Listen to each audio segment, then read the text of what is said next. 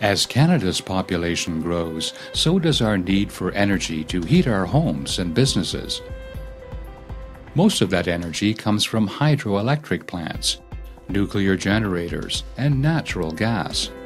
But we still rely upon coal-fired plants to provide more power when demand is high.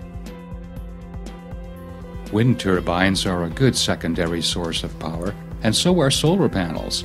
But in order to reduce our dependence on fossil fuels, we need more environmentally friendly sources of energy to fill the fossil fuel gap.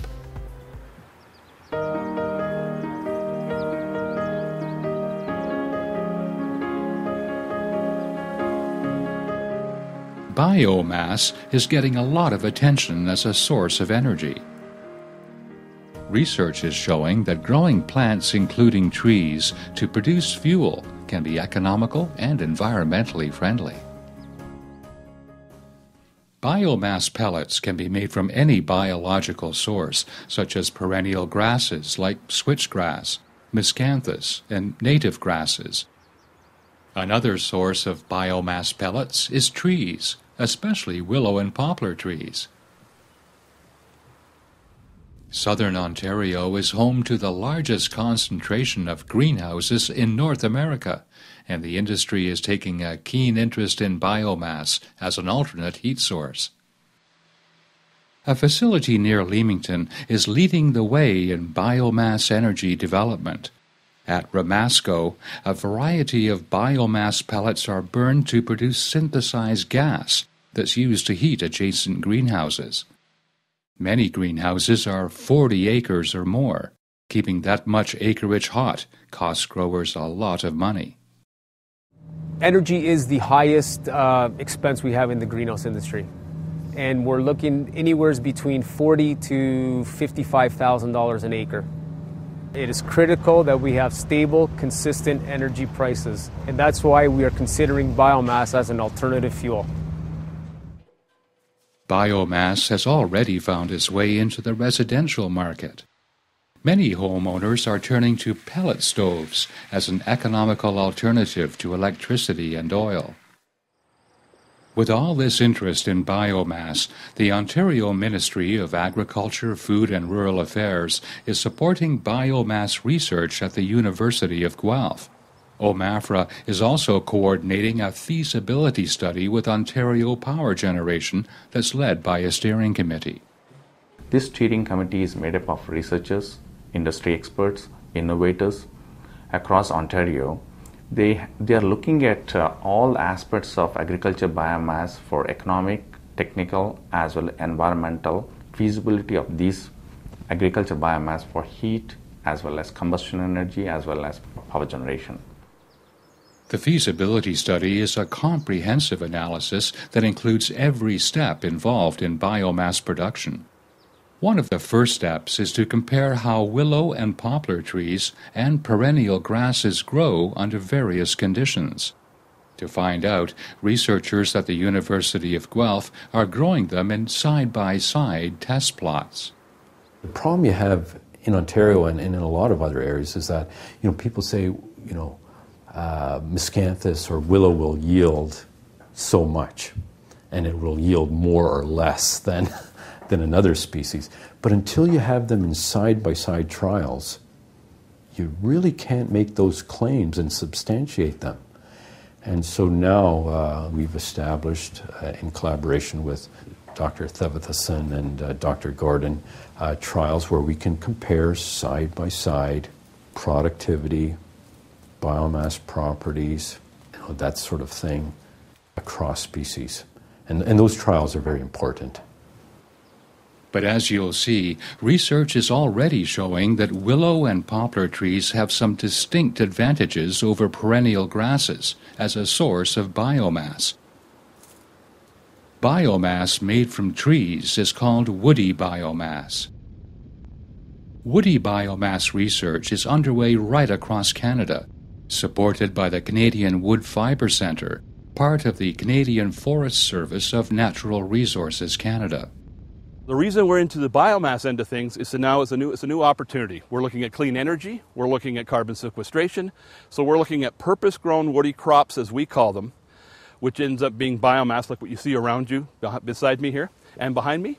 And what these are tree species that we're trying to adapt to agriculture land management scenarios so that we can look at expanding the forest, we can look at growing purpose-grown fiber, so specific biomass that meets specific market needs, like bioenergy, biofuels, and other bioproducts.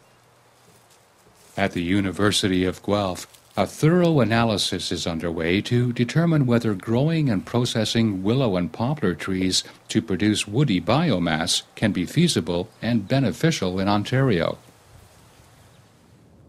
The University of Guelph is home to the largest research plots of willow and poplar trees in southern Ontario.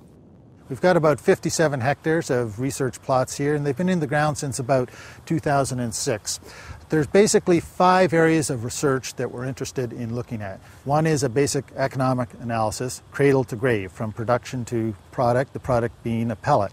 The second is a life cycle analysis, where we replace the dollar with a unit of energy. The third is a risk analysis. How risky is this proposition on large scales of the Ontario landscape? The rather mundane aspect of finding out which clone of willow goes best on what type of soil. And finally, are these willows capable of actually improving the sites on which they grow by recycling nutrients? The woody biomass analysis begins with planting trees. Using a step planter, researchers planted cuttings that quickly rooted and grew. Willow and poplar trees grow well on marginal land, so unlike perennial grasses, they don't use land that could grow food. Research has already shown that with some initial preparation, even a stony field like this can yield a thick crop of trees. It takes 4 years to establish a good crop of willow and poplar trees. After the first year of growth, the trees are cut down, leaving stumps in the ground. Many new stems soon sprout from the stumps, and 3 years later, the trees are ready to be harvested.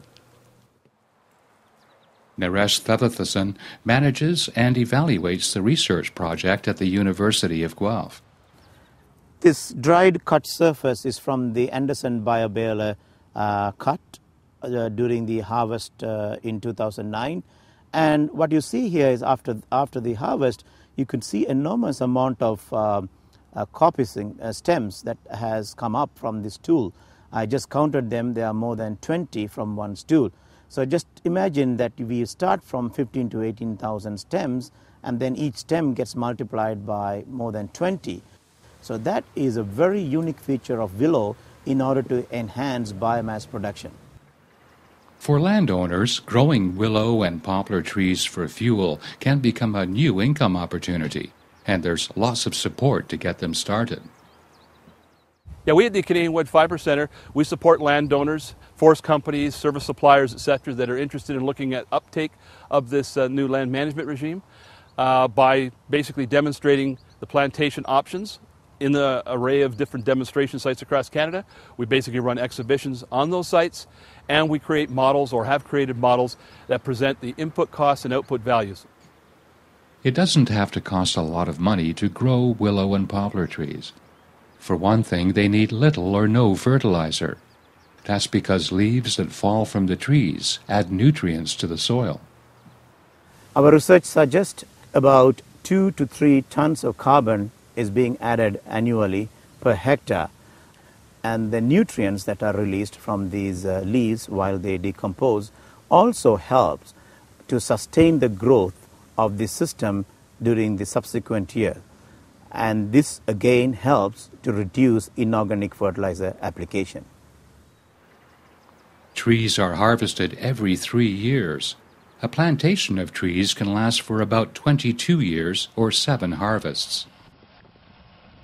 To harvest the trees, the researchers used a specialized harvester and baler. The harvester leaves about 2 inches of tree stump in the ground, and since it rides above the ground, it can handle rough terrain. Bales of willow and poplar cuttings are loaded onto a truck. Researchers found that using a flatbed truck is best. It takes less than half the time than loading a box truck. 20 tons of willow and poplar bales now make the journey to where they'll be shredded and pelletized.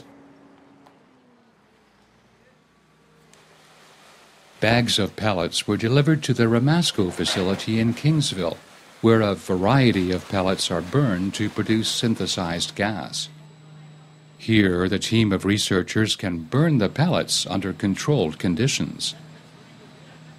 And we're putting them through one of our units and assessing the quality of gas and the character of the ash to see how they would react in a commercial facility if they were to go into full commercial production.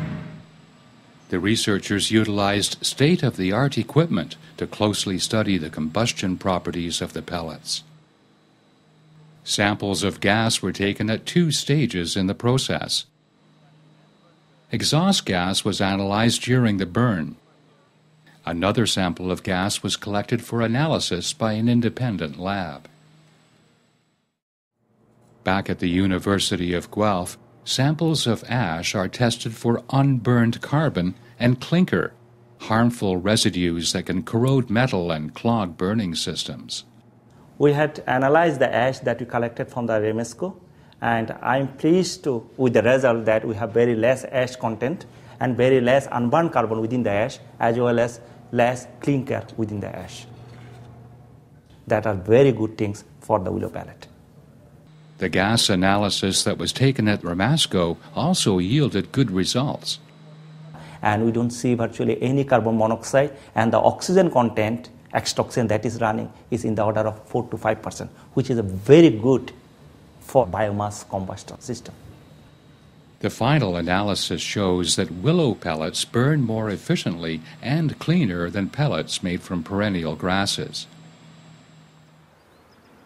Carbon sequestration is a big part of the woody biomass life cycle analysis. The carbon footprint of the entire process, from planting the trees to burning the pellets, is being carefully documented.